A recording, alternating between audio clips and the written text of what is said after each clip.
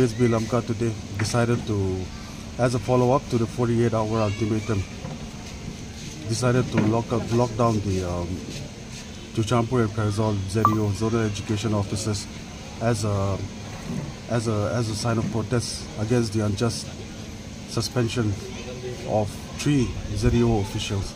Besides, this protest was necessitated by the disaffiliation of 26 schools under the Central Board of Secondary Education (CBSE) in Kangpokpi and Churachandpur districts. We demand that, in particular to the central government, that the decision to suspend the 3 ZEO officials and the decision to disaffiliate the schools be reversed at the earliest.